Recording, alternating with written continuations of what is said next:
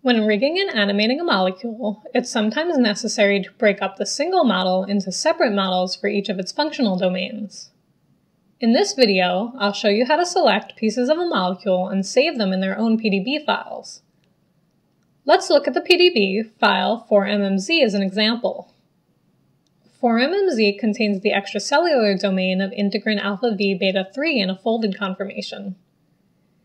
Integrins are expressed on a cell's surface and help attach the cell to the extracellular matrix. When integrins are folded, they are inactive, but upon activation, they unfold to bind to an extracellular matrix protein such as fibronectin. Each model in a PDB file is labeled as a separate chain. This PDB file, 4MMZ, contains 3 chains, chain A, B, and C. If you look at the PDB summary page for 4MMZ on the PDB website, you'll find that chain A is the alpha V protein, chain B is the beta 3 protein, and chain C is a fragment of fibronectin. In VMD, let's change the representation from a stick model to a ribbon model so we can see each chain more clearly.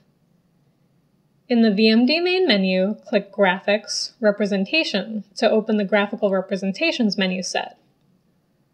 Click the drop-down menu under Drawing Method and choose New Cartoon. Next, choose the drop-down menu under Coloring Method and choose Chain to color each chain a different color. We can't undo actions in VMD, so it's a good idea to save files often in case we want to go back to previous states. Let's save a new VMD session file by clicking File, Save Visualization State. Choose a file name and save location, and click Save. Let's take a look at model 4MMZ that I imported into Maya using the Molecular Maya plugin. This is the part of the alpha chain that sits in the membrane, and the head of the integrin swings up to unfold. We wouldn't have any problems animating the alpha chain, but let's look at the beta chain. This is the base of the extracellular domain of the integrin that sits in the membrane, and this is the head, and it unfolds this way. But see how the head and base are fused together in the mesh? That's because the atoms are so close to one another in the structure that the meshing algorithm treats them as a continuous surface. We won't be able to rig the mesh as it is, but we can separate the domains in VMD first before importing and rigging and animating the mesh in Maya. Back in VMD, we'll select the 2 halves of the integrin beta chain separately and save them in their own PDB files.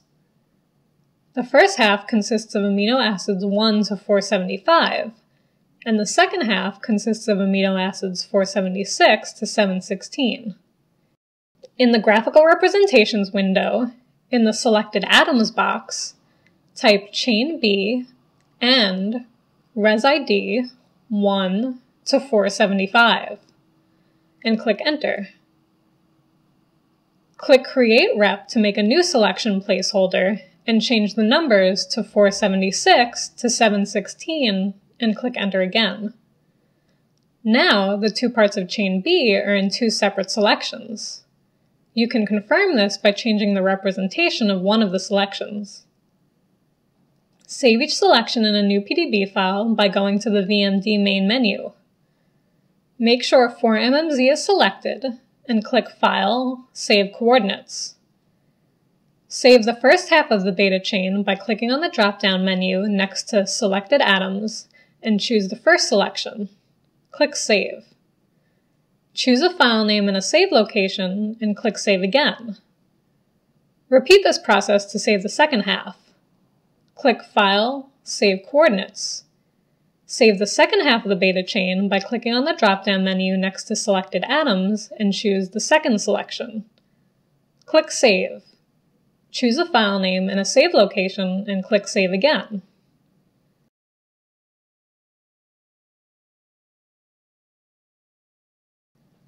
I'll import the new PDB files into Maya. Now the integrin beta chain is separated into 2 pieces that can be rigged and animated.